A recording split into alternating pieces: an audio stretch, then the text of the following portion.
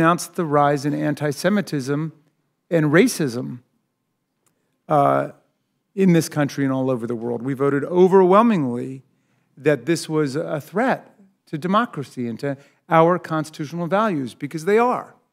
Anti-Semitism and racism are the gateway to destruction of our democracy and democracies all over the world. Now, why do I raise that? Because that's the whole context in which we have a Mueller investigation, in the whole context in which Congress is about to express, I think on an overwhelming, I hope on an overwhelming bipartisan basis, that the Mueller report has got to be given to the American people. As the chairman says, our electoral process was the target of the greatest active measure disinformation and destabilization campaign in the history of Russia. And you can talk to any of our intelligence agencies about it, and I hope that the good gentleman from Texas would, if he needs further convincing. And there are many books about it now. There were millions and millions of dollars spent on a campaign to destabilize our election process.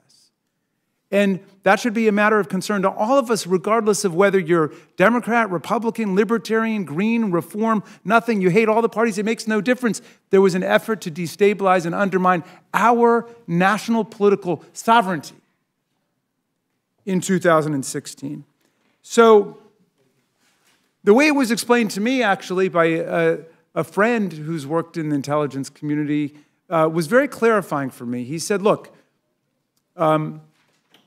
Putin now is a garden variety autocrat, kleptocrat, despot, like many all over the world. He says that the loss of the Soviet Union, and of course he had been the chief of the KGB, but the loss of the Soviet Union was the greatest political catastrophe of the 20th century. Not what happened in World War II, not genocide or Holocaust or World War I, but the crumbling of the collapse of the Soviet Union. Okay. And he looks at America and he says, well, he can't beat us militarily.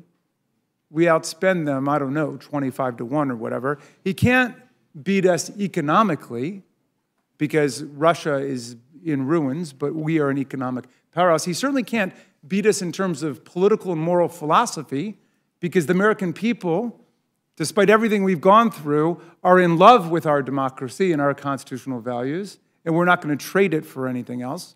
And so what do they have? What's our Achilles heel? The internet.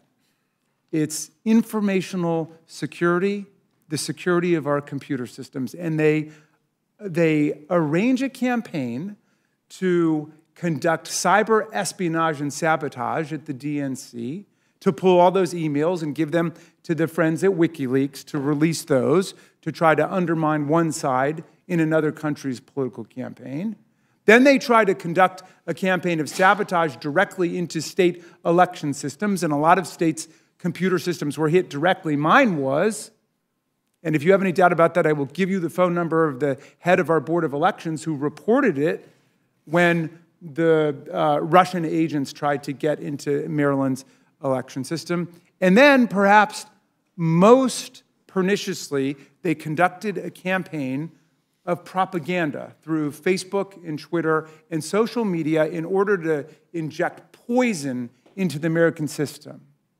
And so everybody who plays into the divisiveness and the polarization, everybody who tries to summon up hate for the other political party and other American citizens is playing right into Vladimir Putin's hands. That's exactly what Putin wanted. He wanted this group to hate that group, and that party to hate that party, and that group to hate that group. And look how well it's worked. Look where we are in America in 2019 in terms of social unity. They did that beautifully, didn't they? Their internet research agency, which employed hundreds of people to pump poison and propaganda into our system.